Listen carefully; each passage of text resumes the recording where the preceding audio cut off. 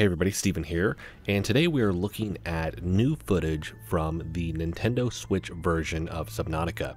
So this was posted by Rose. She's the QA lead for Unknown Worlds. I do want to mention that I do have permission to showcase this in my own video, so shout out to Danya and Rose for checking with apparently the CEO of the company, I believe, for Unknown Worlds.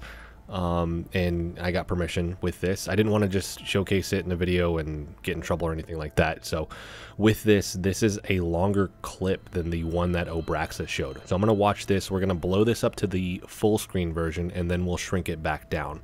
I'm going to do that for a specific reason that I'm going to talk about here in a second. So let's go.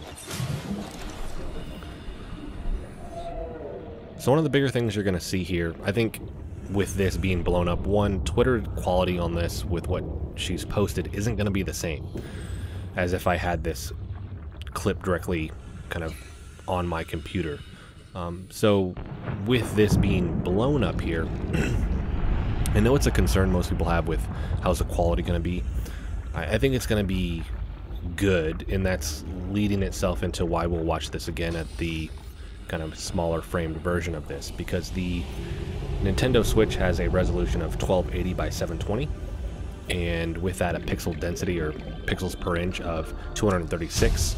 And I think that's going to have a huge effect with how this actually looks once it's in your hands. This blown up version, I think, is what people are concerned about. It's not going to look like this. When it's in your hand and that pixel density is smaller, it's going to look better.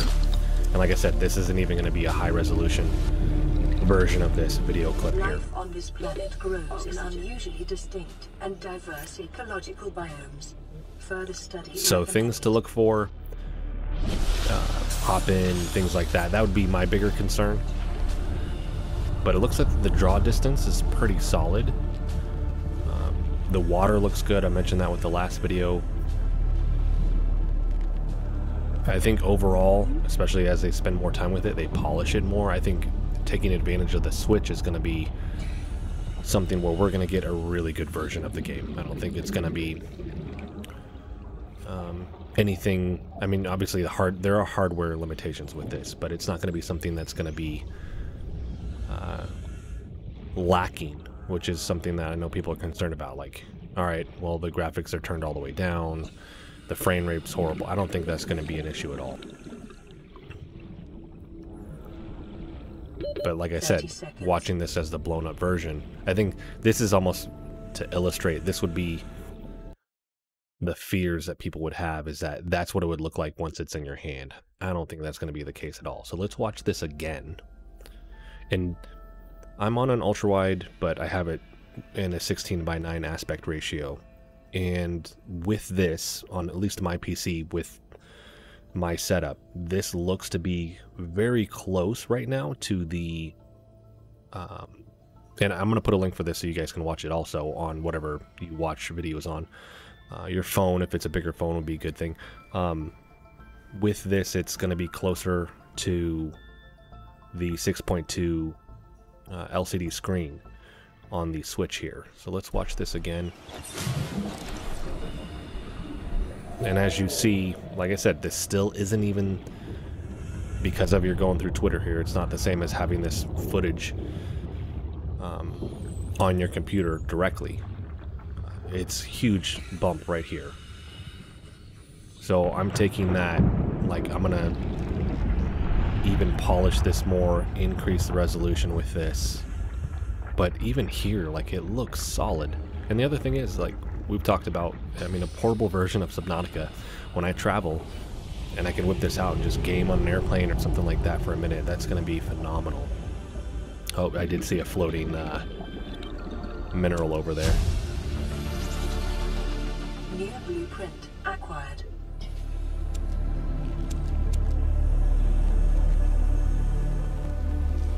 Oh, now, there it is. Alright, it wasn't floating, sorry, it looked like it was. There we go. So, keeping in mind the hardware limitations and this, giving them, this isn't coming out till next year. We're going to see a very polished version of this on Nintendo Switch. Now, what I'm curious about is how does that translate to when you dock it also? Because there is a difference between docking it and not. And we'll look at the comments here in a second.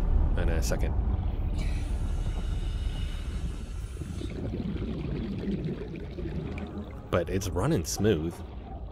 That's the other thing. I'm not seeing any stuttering or lag or anything like that. But we'll get to those questions here in a second, because there's one down there which says, but why it runs so poorly on MBPR 2013? 30 seconds.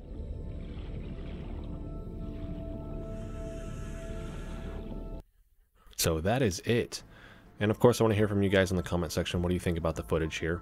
Very, very early, by the way. That's the other thing. Like, they're showing this stuff, but this is so early in this process for them. We're not going to get the game till next year, so they have some time to work on it. Quick check shows that MBPR beats CPU/GPU of Nintendo Switch. FP32 700 G-flops versus 400 G-flops. And then Obraxis here gives a comment, and he is one of the head devs for Unknown Worlds, specifically with Subnautica and Subnautica Below Zero. But performance is not always about CPU/GPU power. For instance, the Switch has a modern internal SSD. The MacBook Pro from 2013 has a very slow mechanical HDD that can affect performance significantly in data-heavy games. And then he does the announcement. Question about the draw distance. Turtleman, which is somebody that's on my Discord here. I wonder how well the game would run if you terraform a bunch of the terrain with commands. And I like that one. Probably not so well. I'm also curious to see how do you do console commands or anything like that, if you can with this game. My assumption is not at all. Just like, as far as I know, you can't do that on consoles, but I've not played on consoles. I've primarily played on my PC here, because that doesn't make sense for me. Going to a Switch where you can travel with it, that makes sense for getting this again. But that is going to be it for this one. Let me know what you guys think of this in the comment section. Very early build, but we have a longer kind of stream of video from the Nintendo Switch build here. And curious how often they're going to update some of this stuff with videos along the way while they're doing this, because can't really do, as far as I know, early access on a Nintendo Switch. Maybe you can, but that's definitely not going to be something that they're going to do for this. So that's going to be it for this video, everybody. If you liked the video, hit the like button for me. If you want to continue to follow along with all my content, hit the subscribe button for me. Thanks so much for watching.